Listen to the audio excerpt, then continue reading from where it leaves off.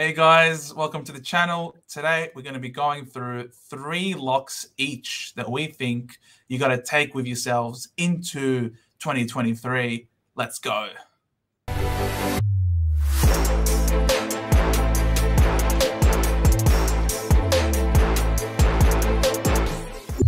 Big J, 3 locks each, 6 in total.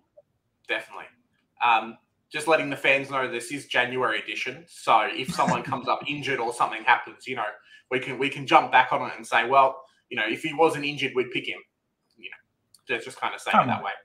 Yeah. You got to cut us some slack. We know what we're talking about. We know what we're talking about, but to be, you know, able to predict the future and whether or not someone can be healthy or not, that's obviously out of our control. We're talking strictly when you're healthy, you got to pick these 6 players, all right? And I will get us started. I'll get us started. Who I think needs someone who needs no introduction in Nick Daicos. I think this guy is a lock for your back line, especially for the price. We have more primos than ever in the back line, over 600K. You want to have someone who is almost guaranteed to be a top 6 defender, without breaking the bank. I think you look no further than one Nick Daicos, who is going to have a very high floor at all points in time because of all of the kick-ins that he takes in. He also has improved on his gut-running ability. He's someone that Collingwood love to pass the ball to so that he can use his clean disposal to cut defenses apart. This guy, to me, is a no-brainer, Big J. Yeah, definitely. He's in my team as well, so really great selection there. My first pick off the ranks is Jacob Hopper. So brought over from GWS to Richmond, priced at a 60, and has averaged 90 plus in the last 3 years, apart from last year, of course, when he was injured. So training the field down, working in the midfield with all their players. They love him there. He loves being there. No-brainer selection. Should get an easy 150K if you're lucky. Oh, more like 200K perhaps. I think this is without a doubt probably going to be one of the most highly selected players in the competition, and rightfully so, because not everyone is a bot. The only people not selecting Hopper are those autofill teams that are not taking this game seriously at all. I agree. He's in my team as well. Someone who I think should be in everybody's team is also Darcy Cameron. Again, super value option. DPP, Collingwood's #1 man. When Grundy went down with his ACL, Cameron did 38 points better than before. This guy, I think, is such a safe selection to park at R2. If you are unsure how you're going to go, you can bide time, wait to see which are the good ruckmen, and then you can trade him in and swing him into your forward line, where I think he is quite comfortably a top 6 to 8 forward. I think for me, he's a no-brainer, Big J. Yeah, the DPP flexibility is fantastic with him. You can play him in the forward line or in the rucks, like you say. And looking at the training reports at Collingwood as well, it really seems like they might not be playing Cox as much this year. So it's going to be Cameron plus a pinch hitter, which means even more ruck time for him. Really, really good selection. He's a bit cheaper than a lot of the other premiums and a lot of the other ruckmen, so there's some flexibility to upgrade there as well. Yes, agreed.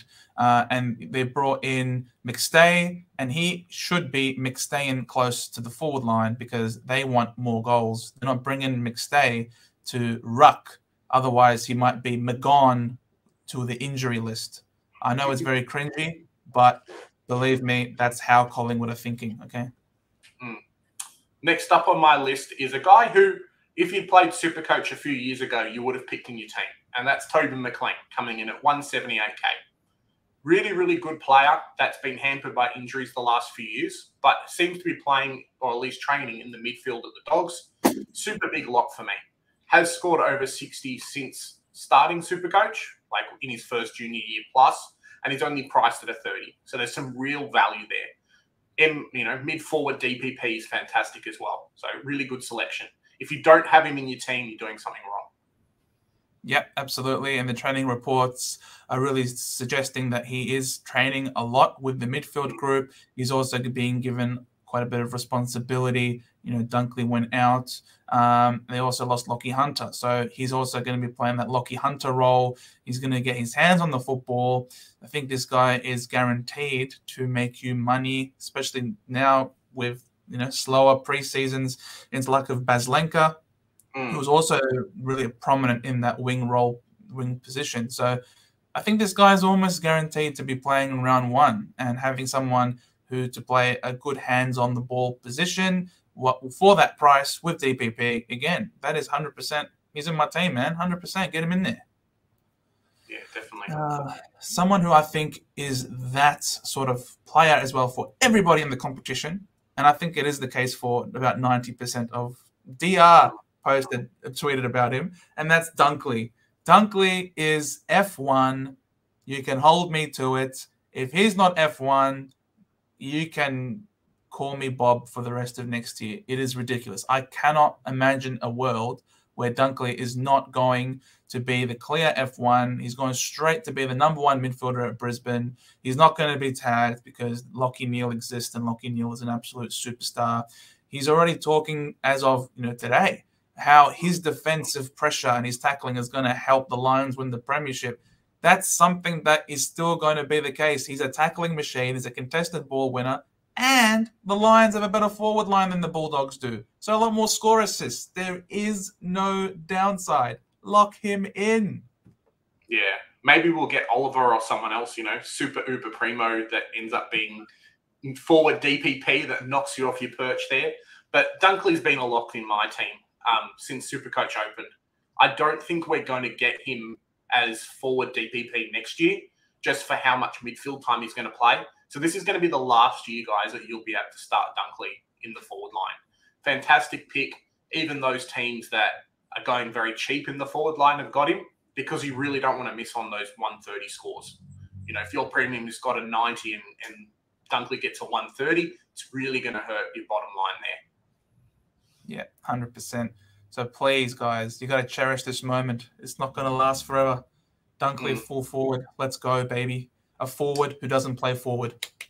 Yeah, really, really good selection. Remember, our forward lines, they should be filled with non-forward players. We touched on it during our forward preview, our 5 players, but pick the guys that are really playing midfield and we can select them in the forward line. Well, midfield, ruck, or defender. Forward, your key forwards they might score okay, but they're really inconsistent, and that's not what we wanted with our premium selections there. No, we don't. Who's your player, Big J? Last one. So last off our list for our locks, at least for January edition, is Will Phillips. So training the house down, North Melbourne midfielder.